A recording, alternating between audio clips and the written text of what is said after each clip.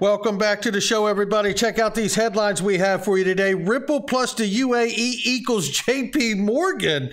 What is going on out here, ladies and gentlemen? One COO says Ripple will lose in the SEC versus Ripple case. We got John Deaton here to counter those predictions. We also have Stuart Alderati, Brad Garlinghouse, and Ripple. And why is Bloomberg Law saying they could all be headed to appellate court? Somebody roll that beautiful intro.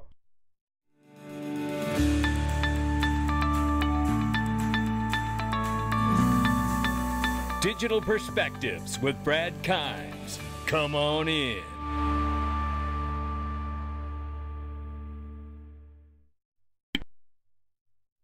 Welcome back to the show, everybody. You can follow us on TikTok, YouTube, Twitter, and Facebook for exclusive content. Right now, $875 billion market cap for crypto. It's off by 1.5%. Bitcoin, 16,800 plus. Ethereum, 1,200 plus. We see the market cap of Tether, 65 billion plus. Right now, XRP is at 38 cents. Let's get into this, ladies and gentlemen. With everything falling down around us, I want to remind you right now, if you have not done it, I'm telling you, I know you can't keep up with everything. We know the markets are collapsing around us. It seems like there isn't a good place to stand. This is the learning curve you've been looking for. I can tell you that. You're going to get the tools you need: investor checklist, portfolio creation, groups, courses, and the support from an amazing community, plus weekly live streams. You get full access to the Telegram group, VIP ticket to our live event and our meetup.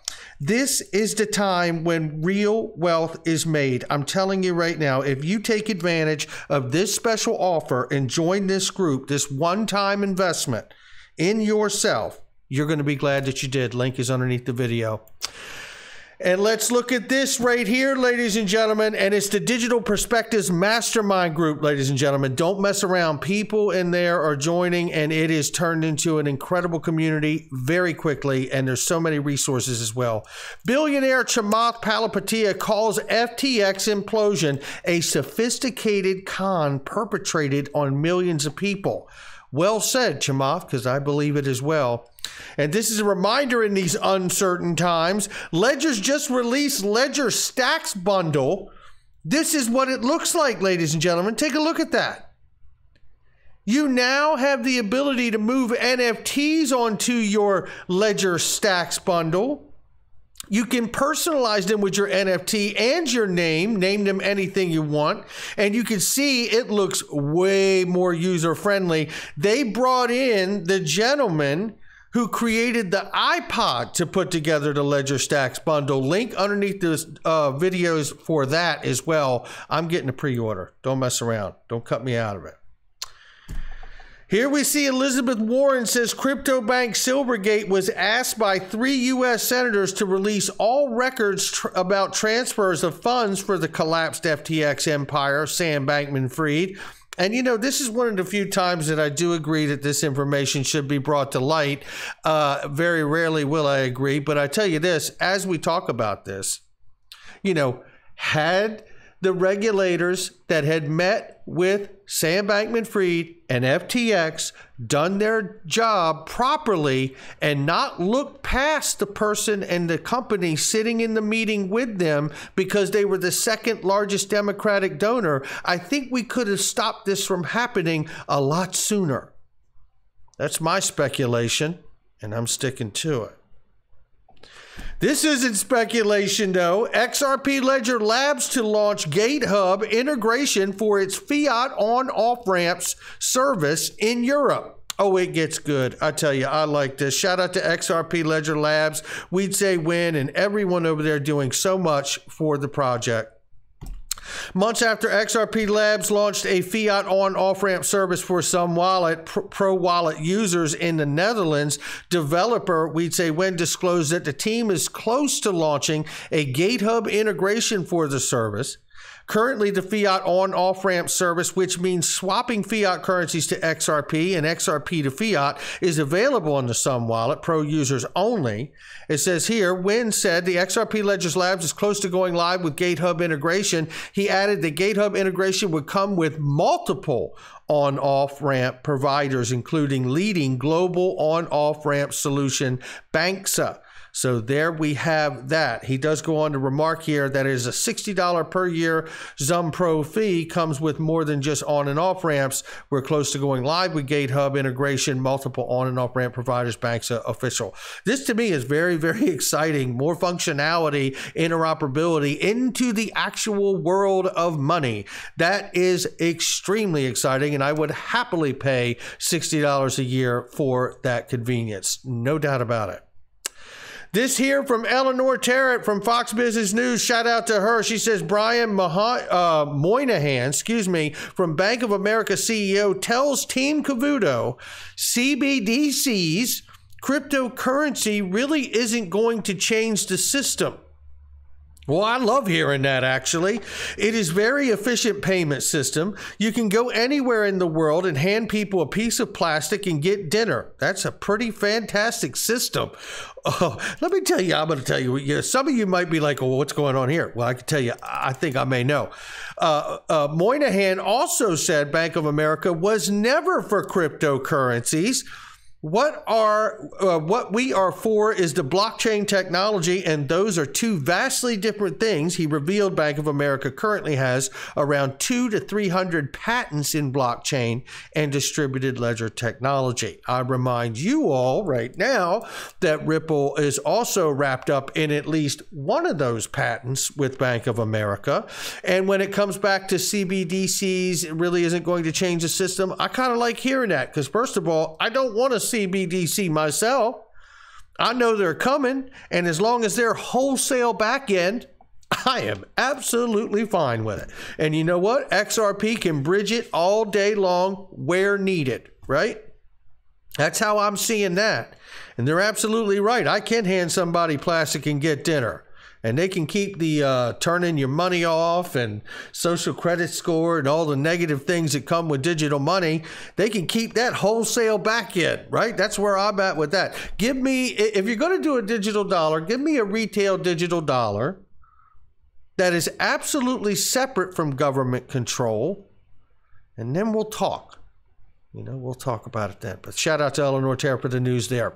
This is from Flood right here. U.Today. JpMorgan has teamed up with Ripple partner Al Fardan Exchange in the UAE. But there's more. This I want to take a look at here. Al Fardan Exchange LLC collaborates with global leader JpMorgan in regional first. This is agreement right here for faster payments globally is what we're talking about here, right? Dubai, Al Fardan Exchange, leading money transfer currency exchange firm, which is licensed and regulated in Central Bank of the United Arab Emirates, UAE, is continuing its string of accomplishments in its latest venture and relationship with the world-renowned bank JpMorgan. But it gets better. Al Fardan Exchange, you can see the picture. I know we reported on this, it feels like 100 years ago in crypto, but that's not being Gupta right there. Al Fardan Exchange, one of the UAE's leading financial service providers, has announced a partnership with Ripple, the leading provider of enterprise blockchain and crypto technology solutions for cross-border payments. This partnership will see Al Fardan join Ripple's cloud-based global financial network, RippleNet Cloud, and allow Al Fardan's customers to remit money internationally in real time at any time of day all year round. How about that? Sounds like JpMorgan's got the foot in the door on that too, now doesn't it? Gene Hoffman, the COO officer at blockchain company Chia Network, has predicted that the U.S. Securities Exchange Commission will defeat Ripple in a closely watched legal battle. If we go into here, let's find out why Gene feels so strongly here. And then we're going to hear from John Deaton. It says here the only outcome is that, he says here, Chia Network CEO has predicted this SEC will defeat Ripple in a closely watched legal battle soon stretch into its third year. The only outcome is that the federal judge will rule that Ripple sales of XRP made XRP a security, he tweeted. The former public company CEO says the federal judges are skeptical enough to know that most people bought XRP hoping the number would go up. Hence, the arguments of Ripple and its supporters about the cryptocurrency's alleged utility likely won't fly. Hoffman, who has decades experience working with the SEC, has pointed to the fact that the regulators has not lost a Section 5 case in decades, adding that there is a very little difference between XRP and library credits tokens. And it says here, peer-to-peer content distribution network of library was defeated in the SEC. Now, we know that that was the First Circuit Court, not the Second Circuit Court. Now, let's go on. He says, moreover, the Ripple leadership was informed by none other than Bill Hinman, the former director of the SEC's Division Corporate of Finance. When did that happen? That it was, in fact, illegal and operating as a security. Well, you know what? That's why we bring in the big guns. It's the field general, baby. It's John Deaton himself, ladies and gentlemen. And you know what? He dismisses the claims from the COO. So let's go ahead and let John straighten this out here. He says here, basically, Deaton's reaction is crypto law founder, pro-Ripple law attorney, and he's XRP holder, class action lawsuit representing 76,000 of us. John Deaton responded to Hoffman's statement saying he would place the comment in proper context using facts. Deaton said 2 months after the controversial June 2018 Hinman speech, where the former SEC exec declared ETH and Bitcoin as a non-security, Ripple CEO Brad Garlinghouse and CTO David Schwartz met with former SEC Chair Jay Clayton and William Hinman at the time to also get clear regulation for XRP. He added that on June 13, 2018, a day before Hinman's controversial speech, the SEC enforcement lawyers performed a detailed analysis on XRP, applying the Howey test to determine whether the crypto asset was a security. According to Deaton, if the SEC were certain that XRP was a security, Clayton and Hinman would have informed Ripple's execs. However, Deaton said that the agency never told Garlinghouse and Schwartz that the SEC enforcement lawyers found XRP to be a security. That is quite remarkable now, isn't it? Deaton said that if the SEC had concluded that the XRP was a security, the agency's enforcement division would have recommended a cease and desist letter be filed against Ripple or an enforcement action against the leading blockchain company. He added that the SEC would not have sat back for over a year after concluding XRP was a security and watched Ripple execs sell illegal securities to the public. Well said. Well, you can always count on John Deaton to lay it down and straighten it out. Chia Network.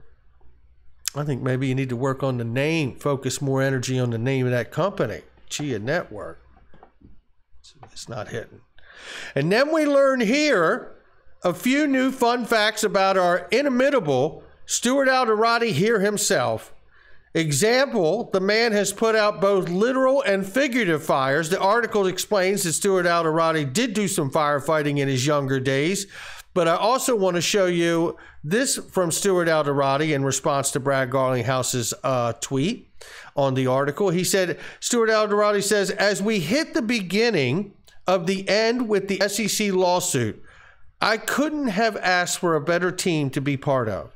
Thankful every day for my equally inimitable colleagues at Ripple. How about that one? And then we have the article, which I found to be very interesting down here. It says, this is Bloomberg Law here, ladies and gentlemen. The company argues that XRP isn't an investment contract, which we all know, and thus isn't subject to the regulator's authority. Allowing the SEC to regulate the token as a security would open the door to treating other assets like cars, diamonds, and soybeans as securities, Ripple said in the court papers. It's absolutely right. Now, there's another spot in here I want to show you that really, really brings it on home, which is down here a little further here. Let me get this up for us here. 1 second. Let's see here. Here we go right here. Did you catch it? It says right here, Ripple said in a statement it has no significant exposure to FTX or BlockFi bankruptcies. Thank goodness, right? In that regard, the case is actually worked in almost an insulary way, right? So it's insulated from the things that are happening around here, aside from the fact that Bitcoin dominance is controlling the market, but I believe ODL controls XRP price. Here we go. So that's why I believe it won't go to zero. The company said, not financial advice, the company said it doesn't foresee its business-to-business operations being affected despite industry hopes for a decision that finally ends uncertain. Eventual court ruling for a Ripple SEC case could add more ambiguity to an already confusing, ambiguous space.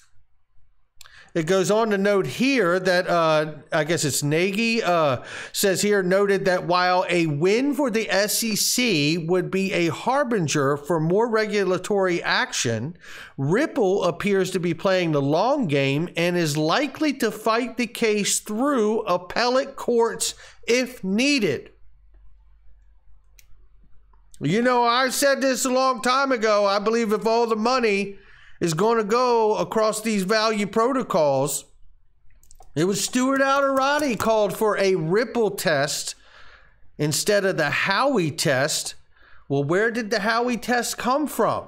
Ultimately, it came from a Supreme Court decision. We're going to watch this very closely and see how it moves forward. And I am reaching out and talking to legal analysts in this space as we speak. There's no doubt about that. Stay tuned for more. Not financial advice from me or anyone else. The plot thickens, ladies and gentlemen. I'll catch all of you on the next one.